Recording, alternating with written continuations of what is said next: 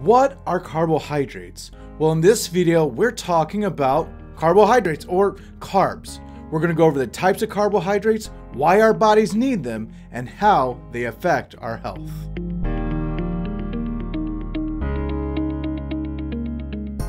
I love bread. Robert Browning, English poet and playwright, once said that if thou tastest a crust of bread, thou tastest all the stars and all the heavens. Well, if you like bread too, why don't you click like and subscribe and share this video with others? Now, let's get right to it. So, what exactly is the deal with carbohydrates? What are carbs? If we're talking about it in the molecular level, well, a carbohydrate, it is an organic compound, and it contains a ratio of 1 carbon atom and 2 hydrogen atoms to 1 oxygen atom. So on the simplest level, they're hydrated carbons. Well, real quick, first let's do a quick breakdown of the types of carbohydrates out there.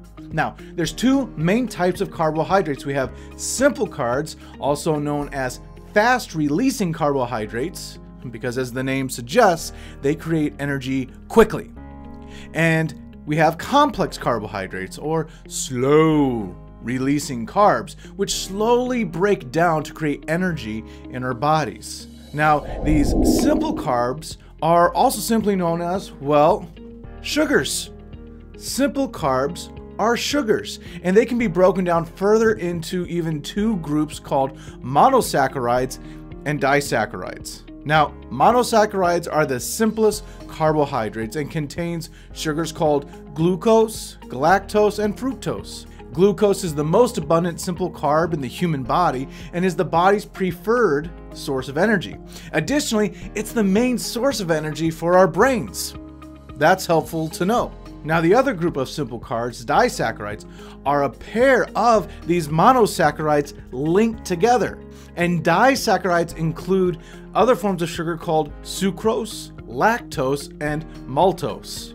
So enough about the simple carbs. Let's talk about the other main group of carbs, and that's complex carbohydrates, also known as polysaccharides.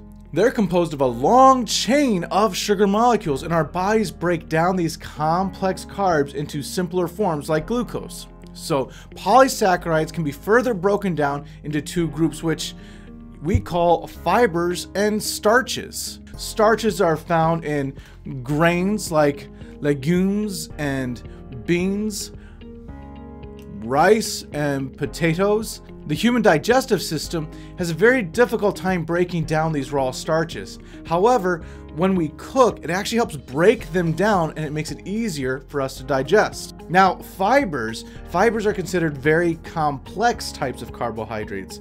And in fact, they're so complex, the human body cannot actually break down fibers, but they're still very important to our health. We get fibers from foods such as beans, whole grains, potatoes, nuts, and some fruits and vegetables. But next, we should ask ourselves, why should we care about these carbohydrates?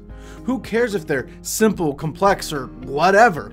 Well, what do they do for our bodies? Well, there's actually 5 main roles that carbs play, but we're just going to focus on 2 of those today. Now, some of those other roles can get pretty complicated, so that's part of the reason why we're doing that. But the first role that we're talking about is it gives us energy. Carbohydrates are the main source of our body's energy. And if we don't eat enough of them, it can lead us to feeling sluggish and tired and even make exercising difficult. Now, the second role is it's used for storing energy. And if the body already has enough energy to work properly, the excess glucose is stored as a complex molecule called glycogen, and the majority of which is stored in the muscle and the liver. So with that, we now know what carbs do for us. But what about all those other different types of carbohydrates? Which ones are best for us? Well, the healthiest carbohydrates include nutrient-dense whole foods. And I know we've brought that up before, but if you're not sure what that means, I want you to think of foods that have never been through a factory process. They haven't had to be refined, pre-packaged with lots of strange additives that you can't even pronounce.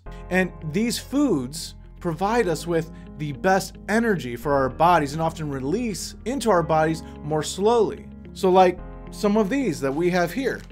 Healthy food choices that are high in good carbs include fruits and milk products, whole grains like brown rice and oatmeal, starchy vegetables like sweet potatoes and carrots and corns, and legumes such as lentils, black beans, and other beans.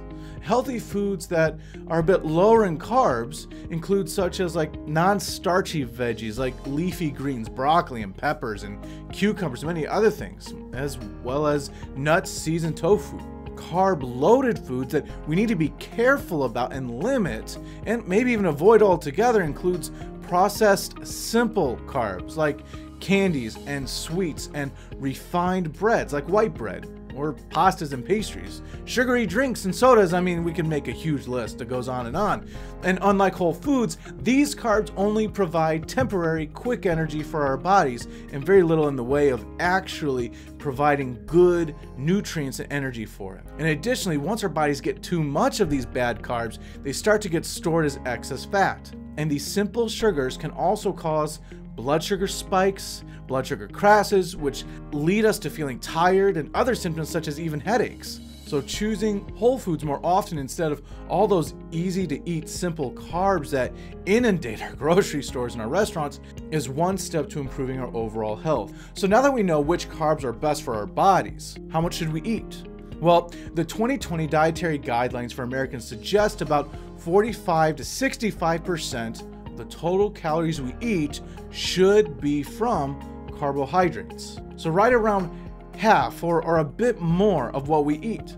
And if we take a look at the USDA My Plate guidelines, this picture here shows their suggestions. Now, they may suggest about half of your plate should be fruits and vegetables with a bit more vegetables, and the other half should be protein and grains. And they also suggest at least half of those grains need to be whole grains. So that's it. Now you know a bit more about carbs. And if you like this video and some of the information we're coming out with, don't forget to click like, subscribe, and the bell so you can be notified, and share this with your friends.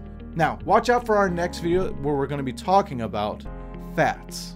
You all have a good one.